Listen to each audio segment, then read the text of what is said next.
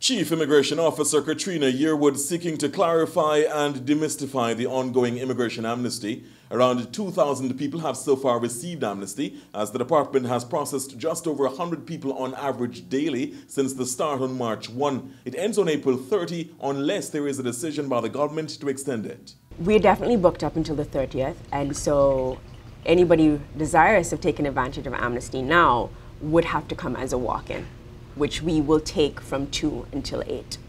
That's 2 p.m. until 8 p.m. That's the time period, Mondays to Fridays, the department focuses all its attention on the amnesty program. You have to tell them, you have to go out and you have to reiterate the fact that, listen, I understand that you're here for amnesty, but amnesty isn't until 2 o'clock in the afternoon. The reason that we do that is because we have people who would come and sit outside on the tent for their normal services of getting an extension. And so I'm sure you can appreciate if you have those that are coming for their normal, services, in addition to those who are coming to amnesty a little prematurely, it becomes to get a little voluminous outside, and we're trying to, as best as we can, manage the crowd. And so we're advising those that want to walk in and take advantage of amnesty, do so in the afternoon.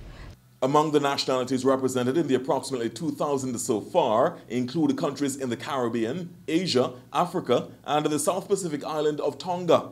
By far the bulk of applicants, however, are from 4 countries with the largest immigrant communities in the state: Jamaica, Guyana, Dominican Republic, and Syria.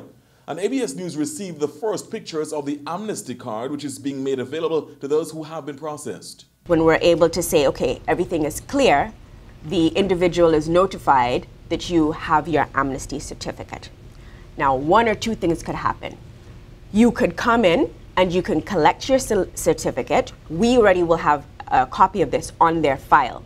Or, to make things easier, you can wait until the appointed time that you have made for your residency or citizenship application.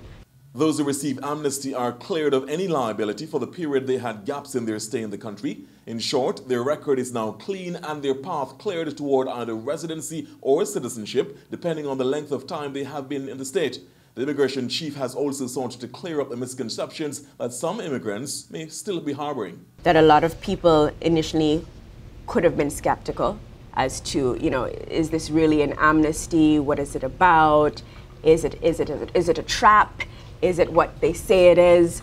And so for those people that are still, hesitant of coming in, what I would say to you is to use this situation, because it's only going to assist you. And how it's going to assist you is this. You're going to come away from extension to extension to extension to extension and have some solidified status within the country. And how do you get that status, that solidified status in the country?